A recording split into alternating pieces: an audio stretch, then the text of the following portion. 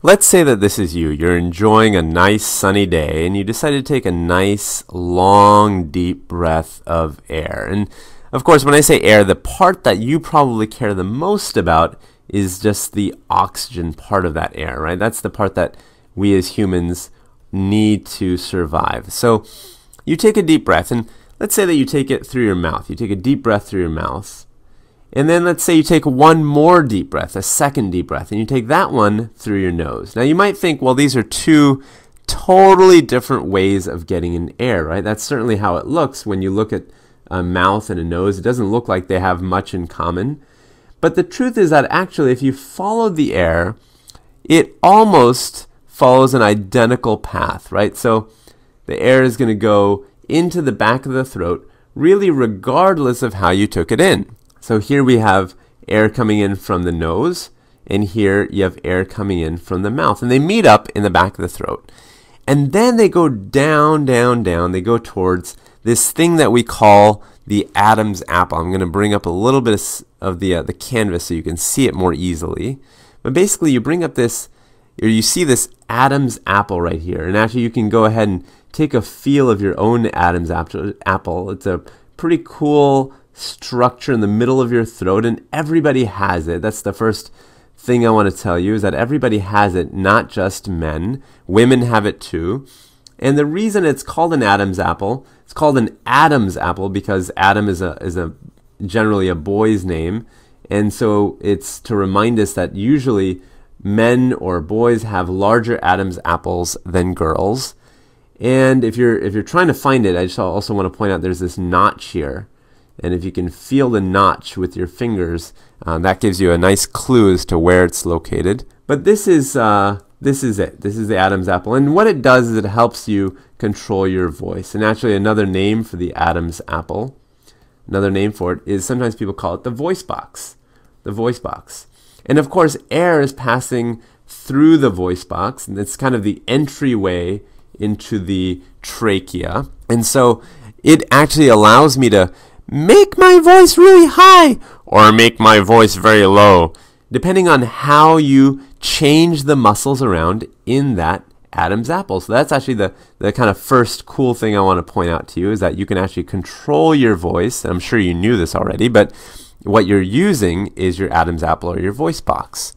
Now, air keeps going, right? Air is just going to keep making its journey down, and specifically, of course, the part of air I said we care about is the oxygen. It's going to keep making its journey down into the lung area. So this is now the lung area. It's gone down the trachea and it goes into the two lungs, the right and left lung. This is the left lung. I'm going to put L for left, and this is the right lung. I'll put R for right. And immediately you're thinking, well, wait a second, aren't they switched? Now I want you to remember that this is from the perspective of the person who owns the lungs. So that's why I'm putting left where I put it and right where I put it. Now, we should probably go ahead and start labeling some of this. You can see that the lungs actually don't look identical, right? They look slightly different. For example, this one has 3 lobes. The right side has 3 lobes. We call it the upper lobe, middle lobe, and lower lobe. And the left one only has 2 lobes. So that's the first kind of big difference. And the other difference is that you actually have this thing in the middle that we call a cardiac notch. This thing right here. This is called the cardiac notch.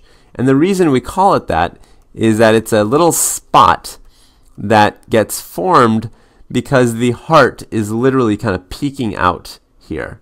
And as a result, it kind of makes a notch in the lungs when it develops. So the heart takes up a little bit of space here.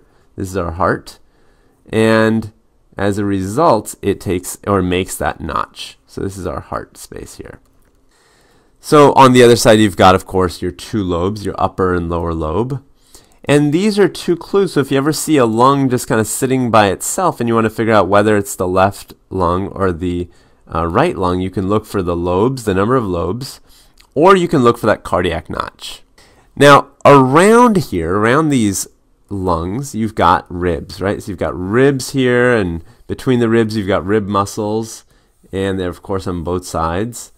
And below the lungs and below the heart, you've got a muscle, a big muscle, Actually, it's going to come through here.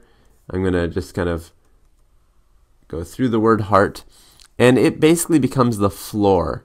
So the heart and the two lungs, they sit on this floor made up of this muscle, and this muscle is the diaphragm muscle.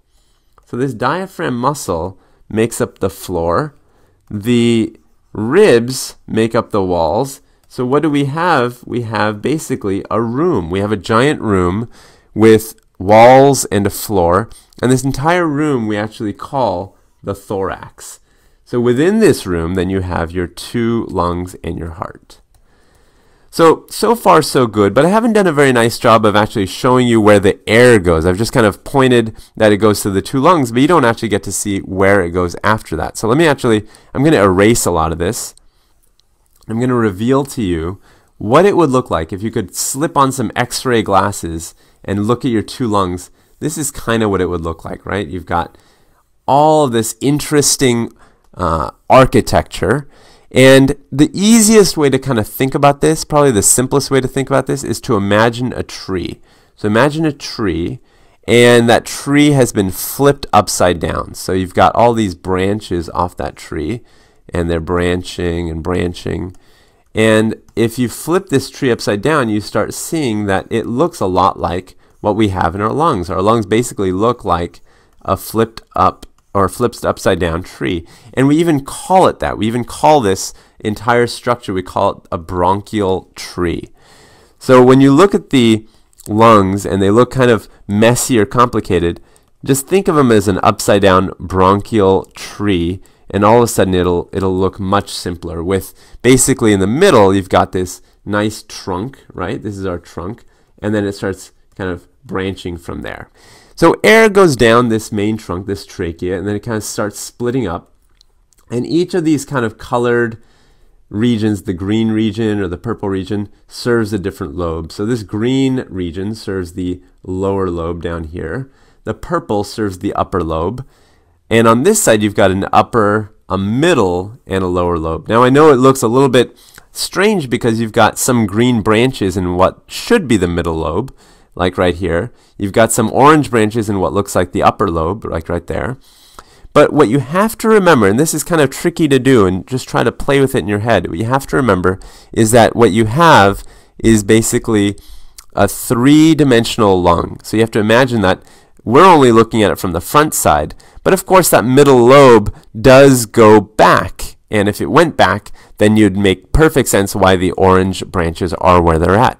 Now let me continue the air journey because I want to make sure we finish it off.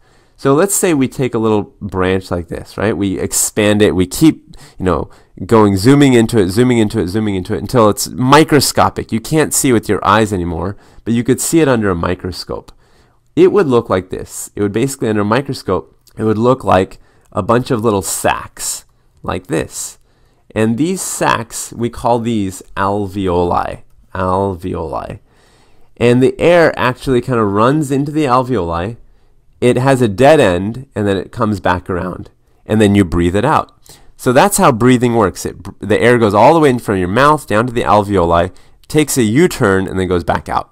But before it does that, before it leaves, very close to the alveoli is blood. And let's say blood is coming this way and going that way. And what will happen is that actually out of the, or into the blood, let's do that first, will go oxygen. Oxygen will actually go into the blood. And out of the blood will be waste. So you'll have some carbon dioxide waste that your cells have been making. And that waste actually then gets thrown back into the alveoli. So now you can see how oxygen gets from the outside world, gets breathed in through the lungs when you inhale, gets down into the alveoli, exchanges with the blood, and then you exhale and let all that carbon dioxide out.